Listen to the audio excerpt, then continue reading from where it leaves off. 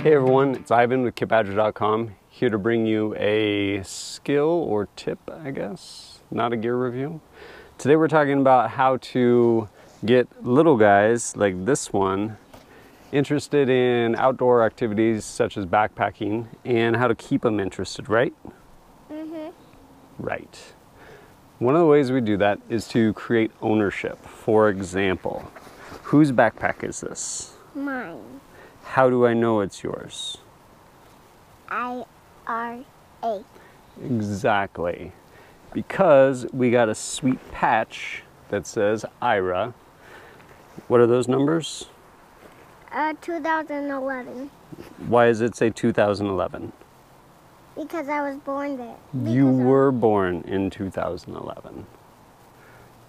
Ergo, we have a sweet patch that says Ira 2011.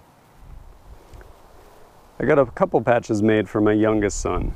One being his name patch with his name Ira and his birth year 2011. Yes, it is a ranger scroll. No, he's not a ranger. Additionally, I got a couple rockers made, one being Panamint City, and there was another ad made from White Chief Lake. Both were the first backpacking trips he went on. All of them are Velcro backed, which allows me to just make one Velcro field, stitch it onto their pack, and then they can put things on, take them off as they want. He really wanted Panamint City on there, and since only one had fit, he chose that because it was a much more challenging hike for him than White Chief Lake. My daddy got this. I hiked all the way to Panamint City, and my daddy got this, and my daddy gave this to me because I hiked all the way to Panamint City. Bye-bye. I ended up getting these made for about $4 a piece. Really clean, did a good job, Velcro backed, no minimum order. Catch being, it was by our local tailor over in Afghanistan, one of the sites I was working at.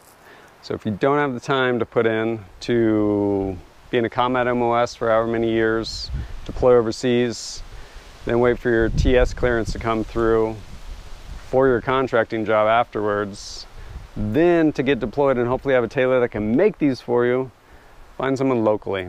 Local embroidery shop, something like that should be able to do some, especially 1 or 2 off. And that should get you covered. So what this allows, again, is to just create a sense of ownership and a sense that this is whose pack? Is this your pack? Mine. Yes. And your patch from where? Panamint City. That's right. Was it hard hiking up there? Not so hard. Not so hard? It was pretty hard. But he was a trooper and he got himself his patch from Panamint City. And that's what it's about. Getting everyone outdoors and getting all those skills and having fun with loved ones. So thanks for joining us again at kitbadger.com and See you later. we'll see you later.